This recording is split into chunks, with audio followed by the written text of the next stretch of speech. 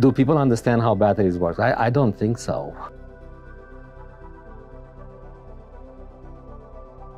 My name is Victor Wancha. I've been here with the company for 25 years now, looking at new directions that we want to go with simulation technologies. And the latest one is battery, thermo, electrochemistry, swelling coupled behavior. It's a massive effort by many researchers, very clever people that are trying to push the limits, and it's only a matter of a few years, I would think, where this next push comes along.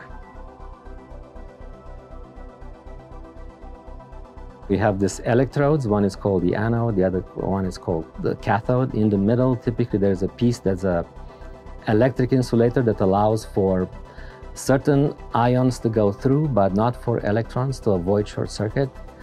But the idea is that if you can imagine a battery in a schematic type sense, it's like a tennis match. When you see the tennis ball going from left to right, from right to left, that's what lithium ions do in lithium-ion batteries in a charging and discharging type process, obviously at a much slower case.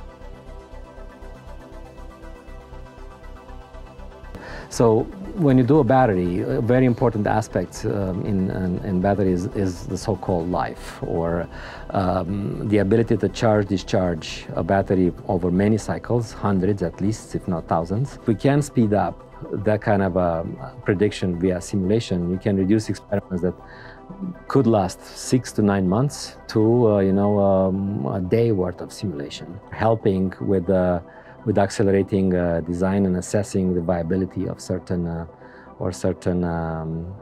choices as far as cell construction is concerned.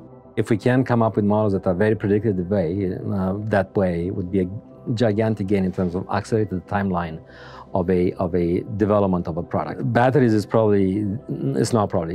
the most fascinating multi-physics, multi-scale. Yeah, it's a little bit of a geeky phrase, multi-physics, multi-scale, but it's impressive how many things you need to account in the same time in order to be predictive for something that's seemingly that big.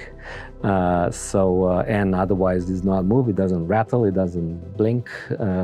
It's an extremely complex product where multiple physics and multiple scales, from atomistic to tens of millimeters, if not more, play together in a very complex sense. Fascinating topic.